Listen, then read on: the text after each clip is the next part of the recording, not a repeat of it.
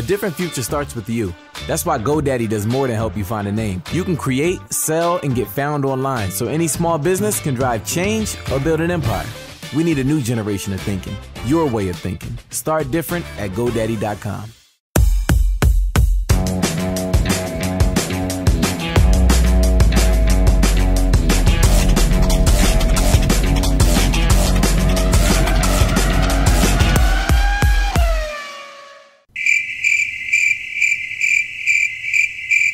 Mithila, you are supposed to start the podcast now. Kunal, I'm actually trying to do a McLaren. A McLaren? Yeah, did not start. I should have seen that coming. Okay, save your McLaren jokes for now, because if we start now, we will never finish. Never finish, you mean like the McLaren car? So yes, guys, the 2017 Bahrain Grand Prix. Kunal, it was an amazing race. We were absolutely glued to it till the very end. And a great show by Ferrari and Vettel to steal the race from Mercedes. Yes, and finally Lewis Hamilton picked up a penalty for driving slow. Finally, I think this was karma catching up with him. And I'm sure Nico Rosberg must have been smirking and smiling from year to year, I'm surprised he did not actually tweet about this. But like in Abu Dhabi, even in Bahrain, I loved Lewis Hamilton's cheekiness. At every point of the time, he was thinking of how to gain an advantage. And this is exactly why it is so difficult to beat him. Yeah, that's something Valtteri Bottas too found out, about Lewis. Poor Valtteri. But Lewis's penalty was absolutely based on the rules. And this means that when you are in the pit lane, you'll be penalized for driving slow and for driving fast. So actually, you've got to just stick to the pit lane speed limit. So as it stands, Lewis Hamilton was the fastest and the slowest driver at the Bahrain Grand Prix. How often does that happen? Usually slowest would go to a McLaren-Honda driver, but this is a former McLaren-Honda driver. So guys, in this week's episode of the Inside Line F1 podcast, we're going to do a quick look at the Bahrain Grand Prix. And a quick look it will be because we have lots of other Formula One news. And this news includes wondering if Lewis Hamilton has got an Arabic tattoo after the Bahrain Grand Prix, what Fernando Alonso's retirement plans are, and a massive welcome back to the Turn 8 of the Turkish Grand Prix. So Kunal, talking about the Bahrain Grand Prix, I absolutely love to see the Ferrari team reciting their Italian national anthem with just so much pride and passion. They really do look like a new and reformed team this year. So we laughed at Ferrari all of last season for wrong tyre strategy calls. And look, they actually made some bold calls in Bahrain and they snatched the win from Mercedes. So this is the new Ferrari team. It is aggressive and it is testing Mercedes in every single department. Kunal, in fact, you had predicted a Sebastian Vettel victory. So I think you should just go ahead and say, I told you so. I told you so. Ouch. Why did I give you that chance? Anyway, Sebastian Vettel's start and then his restart, that showed exactly the talent we've been missing all these past few seasons. He overtook Hamilton at the start, which was amazing. And then he defended Bottas' attempt to snatch the lead at the restart. Yeah, and talking about the restart, so the Mercedes engine mode that we've all been listening about, that was actually there at that restart. So we saw both the Mercedes drivers turn the Vic up and gain advantage on track, momentarily as it may be. And we actually saw Lewis Hamilton overtake Daniel Ricciardo. I think Mercedes needs to get used to competing against external forces. For the past several seasons, actually, all they've had is internal battles. I can't believe how they didn't respond to Ferrari's pit call for Sebastian Vettel. Well, and it'll actually be interesting to see if Mercedes even pumps in the hundreds of millions of dollars that Ferrari can to claim and actually defend their Formula One glory, which could just be under threat this season. It could. Can you imagine? So Mercedes, they have the fastest car. They know it. We know it. The fans know it. but they've only managed to win 1 out of the first 3 races. Yes, I know exactly what you're trying to say, and I feel this every Saturday when I have to fill in my Grand Prix prediction. You still predict right. That was a bit of a fluke, and I'm a bit of a Vettel fan, but it is so damn difficult to make these predictions. Honestly, I am at an absolute loss when I have to predict where Bottas will finish. And actually where Kimi will finish too, for that matter. The battle of the slowest Finns. Ouch. But kudos to Valtteri. He finally got his maiden pole position in Formula 1. And he finally beat Lewis Hamilton to something, even if it was only on the Saturday. Beating Lewis Hamilton. He'll remember this for a while. I honestly think that while Bottas will definitely remember this weekend as being his first ever pole position, he'll also remember it as the first time ever that Mercedes asked him to move over for Lewis Hamilton. Ouch. The first of many, possibly. Yeah, and there was so much hope for Bottas on race day. Everyone is just waiting to see him come out there on top, beat a Lewis Hamilton, claim a race win, and then write, or in our case, talk about his progress and talent. And I just guess that we've got to wait a little bit longer. And it's a little unfortunate for Bottas because, he's joined Mercedes when they are actually under threat from Ferrari. But we'll wait. I'm sure he'll have his moment soon. Listen, I appreciate his honesty about team orders and how he chose to be a team player and give Lewis Hamilton a chance to chase victory, basically chase Vettel. I'm wondering if Rosberg would have given way like that, or even Hamilton for that matter. Not without a lot of drama, for sure. I'm remembering Max Verstappen in his team order saga last season. No! And I did wonder if Lewis Hamilton would have or should have returned the place back to Valtteri Bottas since he could not chase down Sebastian Vettel. Because let's remember, it was Lewis Hamilton who asked for a swap. Valtteri, if you're listening, please ask for your place back. But Mercedes employing team orders in the 3rd race of this season itself. So clearly they're under pressure and they need to make their choice soon about their number 1 driver because Ferrari already have. Hamilton fans will always be asking the question though, whether could Hamilton have won if he hadn't picked up that penalty? And maybe, if Mercedes had deployed their team orders earlier, maybe Lewis Hamilton could have been even closer to Vettel and challenged him even earlier. Yes, those are actually some very pertinent questions, but there are no correct answers. And this kind of speculation only increases the interest in the season ahead. So please make sure you keep sharing and talking about these things because this unpredictability is what Formula One needs at the moment. And that's what Bahrain offered. So it was actually a very good advertisement for Formula One. But not so much a good advertisement for Valtteri Bottas. Hero 2-0 weekend. Yeah, I know you were waiting to use that quote. So he took pole and then he had a public relegation to the number 2 status in just the 3rd race of the season. So that must be hurting him still. Somehow it just reminds me of Danny Kivat last year. He took a podium and then he was relegated to not even the number 2 status, but the number 2 team. Yeah, it's not as harsh yet, but let's see. I'm wondering though whether Mercedes covered up his lack of pace by blaming it on a generator issue. It seemed quite suspicious to me. Yeah, that's actually possible. So teams could do that at times just to keep their driver morals high, and actually why not? The Bahrain Grand Prix was also not a good advertisement for Red Bull Racing's brake supplier. Max Verstappen, the very popular Max Verstappen, had his brakes fail. That was heartbreaking. Strangely enough, I didn't miss him all that much from the race because, we had so much overtaking happening anyway. Yeah, it was a gripping race, yeah. But I was just wondering that despite his crash, whether he would win the Driver of the Day award. He's done that before, Driver of the Day from a race he didn't finish. Yeah, all the Dutch fans, I hope you all are listening in as well. And talking of Red Bull Racing, they were in the mix, but they still finished about 40 seconds off the lead car. So they know they've got much work to do. But strangely, both Red Bull Racing drivers believed that a second place result was possible. In fact, Daniel Ricciardo took it a step further. He said that they could have actually won in place of Sebastian Vettel. That's crazy. That's very confident of him. In fact, in the pits, both the cars overtook Hamilton by the undercut. And we all know how important track position is this year. A podium might well have been possible, Kunal. I'll grant them that.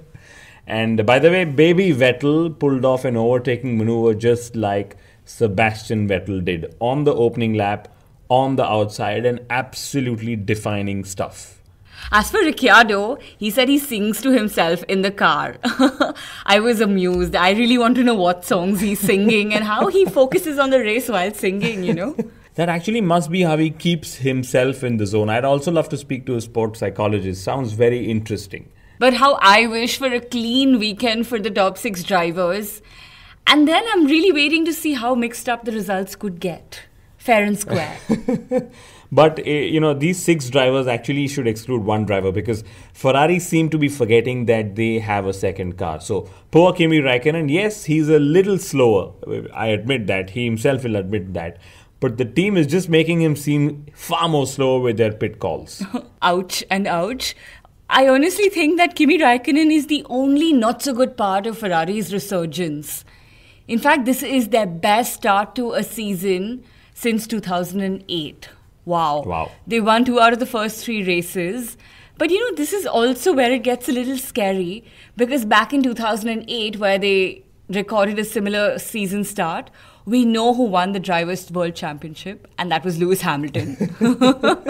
However, for Ferrari, it was actually 2008 when they last won their Constructors' Championship. So that was also the last time Formula One actually had a mixed result in the Drivers' and the Constructors' Championship, which basically means that if this is 2008, back together for us, it's going to be a very thrilling season. It's also a very thrilling season in the midfield. Felipe Massa finished 6th again. Wow. Full marks for consistency there.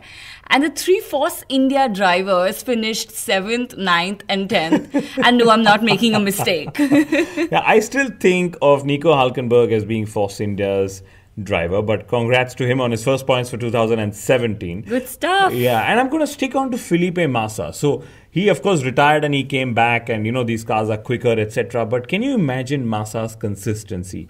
So he is right up there when it matters, and he's done that for 2 out of the last 3 races. But that's also good news for Williams. I think it even becomes more important for the team given how Lance Stroll is not performing. Esteban Ocon, he had his 3rd 10th place finish in a row. Congratulations. Very cool. So he actually started last, back of the grid, and he took the last championship point. What a fight. So this means that 10th place is reserved for Ocon. He's done that 3 out of 3 times. And then 6th place is then reserved for Massa, which could also then make me believe that 1st and 2nd is reserved for either a Vettel or a Hamilton. And the 3rd for a Bottas or a Raikkonen. So in the top 10, ladies and gentlemen, there are very few positions left to play for. I also think there's a special place in the barriers reserved for Lance Stroll. Okay, I'm being mean. Anyway, Perez had his 13th point scoring finish. Wow, in a row. He is super, super consistent. I'm actually disappointed that we didn't get to see too much of him on TV because he had this crazy run from P18 to P7.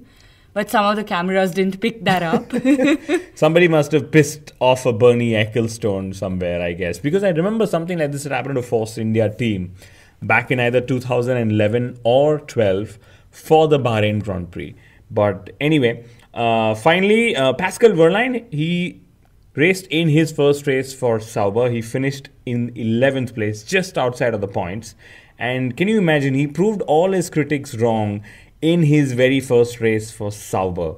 And he actually revealed that he had micro fractures. So it's actually very good to have you back in the car, Pascal. Welcome back. And in fact, our best wishes to Billy Monger and his family. So he's the British F4 driver. He had a horrific crash last Sunday. And this actually shows us the dangers of motorsport. And here's wishing you a very speedy recovery, Billy. And finally, we're at the McLaren-Honda Alonso section of this podcast. Kunal, you can hear the excitement in my voice. So guys, question. If you're McLaren-Honda and you're too bored and tired of your DNFs, did not finishes, what do? Kunal, you lodge a DNF, a did not start. That way you don't get a DNF. But still, sad news for Van Doon, he had a DNS. He did not start the race in Bahrain. Yes, incidentally, or rather, yes, he was running on the treadmill while others were racing on a racetrack. So embarrassment for the team from Woking in front of their Bahraini owners. Also, when you're at McLaren-Honda, obviously retirements happen far too often. You can ask Alonso and Van Doon. And that's exactly why Jenson Button did not call his stint a retirement and called it a sabbatical instead.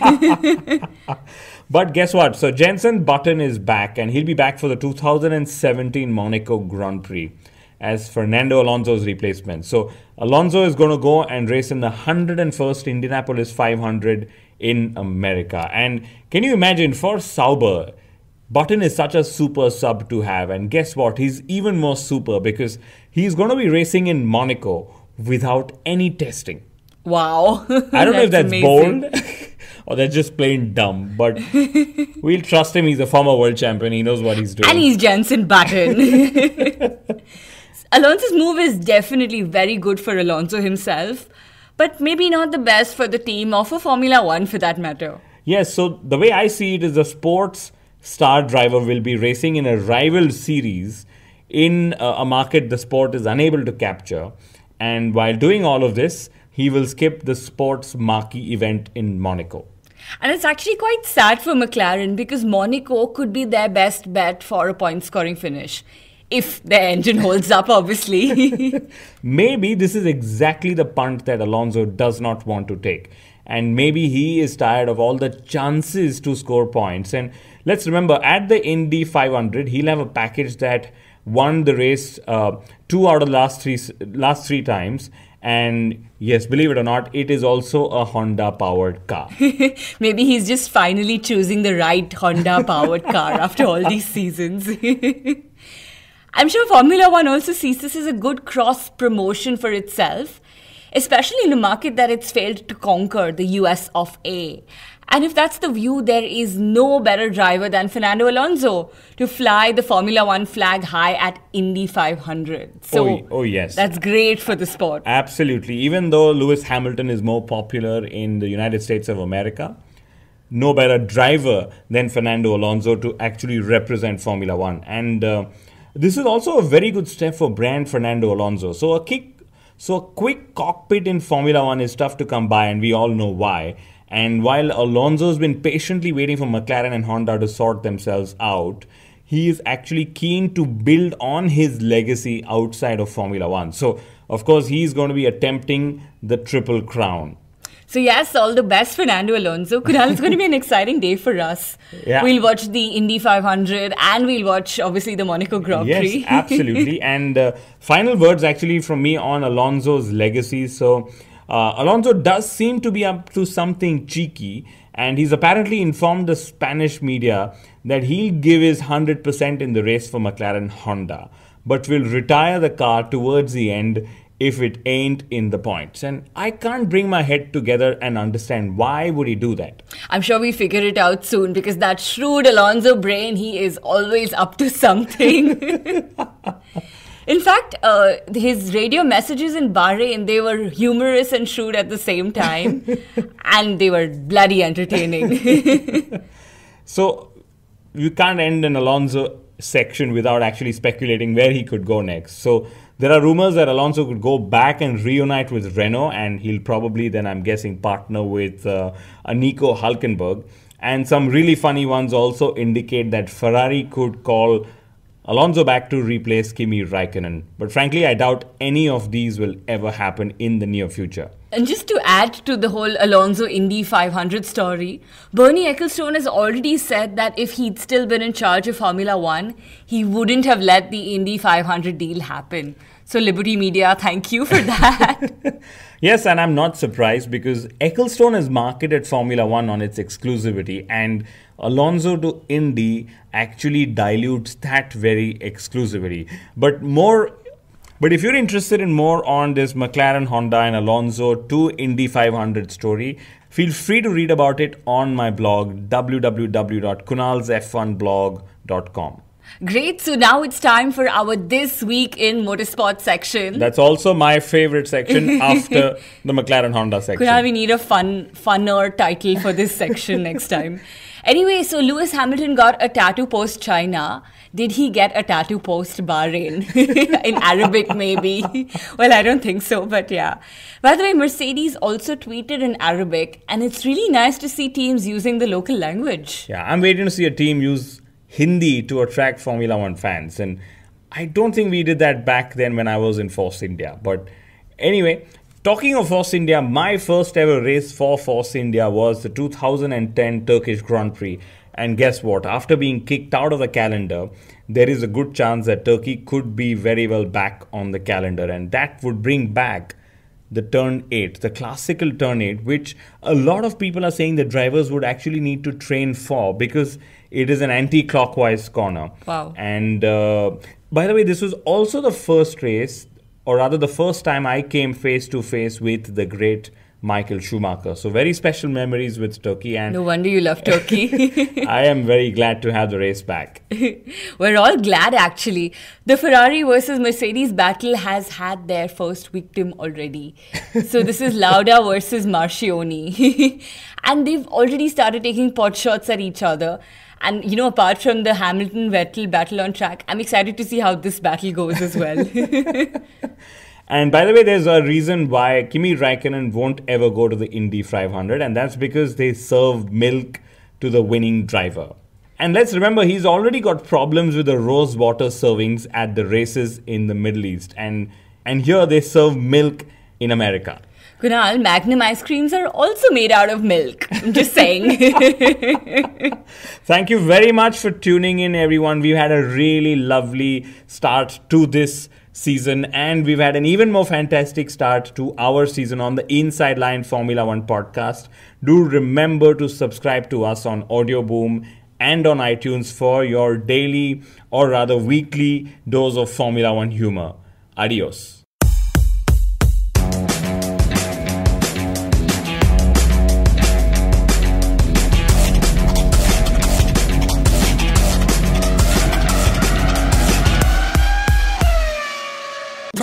Bodega, bodega, bodega, alpha and omega.